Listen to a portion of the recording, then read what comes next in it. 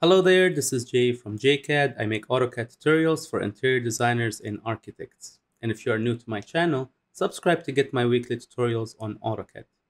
In this video, I will show you how to choose a paper size for your drawing or project in AutoCAD. To do that, we will need to head to a layout. Basically here, I already have layouts set up, so I will create a new one. And this project that I'm using here is actually a project I did before. It's a finished floor plan. You can actually get it from my Patreon page, and I'll leave you a link in the description box if you want to join. Right? So from the layout here, back to setting up the paper size, I will go here to layout. So this one is set up. This one I think I didn't set up. Let's just start a new layout. I'm gonna click on the plus sign right here, and I will go there. And then from here, I have the viewport, and you can see more about the viewport, talking about it in a different video. I'll leave you the link. You can click above to see it pretty much. Okay, so what I will do, I'll activate the viewport and I will choose the scale. Let's say 1/8 for now. So now the drawing is scaled.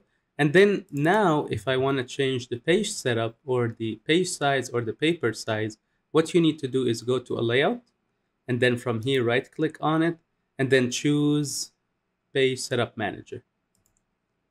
Okay, and this should give us this window. And then from here, I'm going to do modify.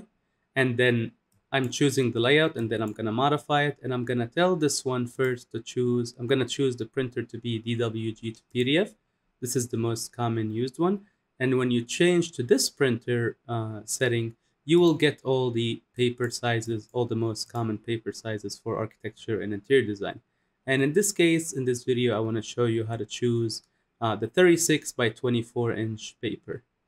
Okay, so what I'm trying to find, I'm trying to find the one called Arc Full Bleed D right here. And you see it says 24 by 36 inches, or the same here, you can choose the one that starts with 36 by 24. You'll get the same result because anyway, you can choose the orientation from here for your drawing. Okay, and the last step I will do here, I'll just change the plot style to monochrome so I see my drawing in black and white, and then I will hit on the OK button. Okay, and then this Page Setup Manager, I can close it, and here you go. Now you see our paper in 36 by 24. We can't necessarily see it, but the paper basically grew from the original size it was at, from 8.5 by 11. And then from here, I will resize the viewport. I will move it a little bit more to the center of the drawing. I will double click inside to activate the viewport, zoom into my plan, and then from here I'll choose a different scale, let's say quarter scale.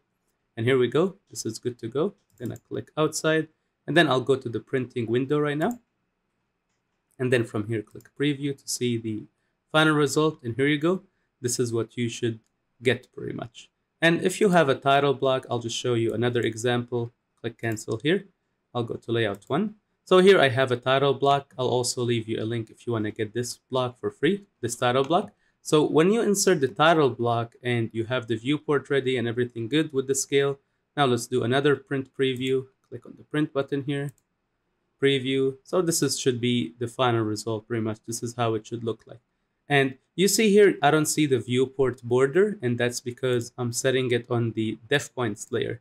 So just make sure to select the viewport and then switch the layer to def points, and that will basically make it not print pretty much or not plot, and that will only show you the floor plan.